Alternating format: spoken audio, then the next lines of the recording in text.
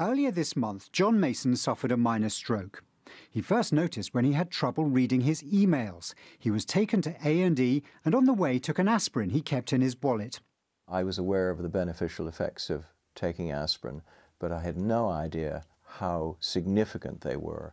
And it's very, very reassuring that I can carry on with my life knowing that the actions I've taken and the support I've had mean that it's very low chance of a recurrence. Researchers at Oxford University say for every 100,000 people over 50 in the UK, one is likely to have a stroke every day. But in the days after symptoms of a minor stroke, the risk rises to 1 in 20. That's 5,000 times higher. Taking aspirin immediately brings this down to about 1 in 100. That's an 80% reduction in the risk of another stroke. And where they do occur, they're likely to be less severe.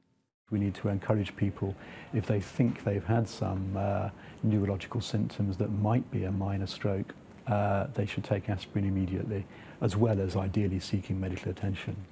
Nearly 2 weeks on from his stroke, John Mason is taking it easy, but he's doing some work. He can get out in the garden and enjoy life. The new research clearly suggests he did the right thing. NHS England says the findings will need to be carefully considered. New stroke guidelines for doctors are due out in the autumn. Adam Brimelow, BBC News.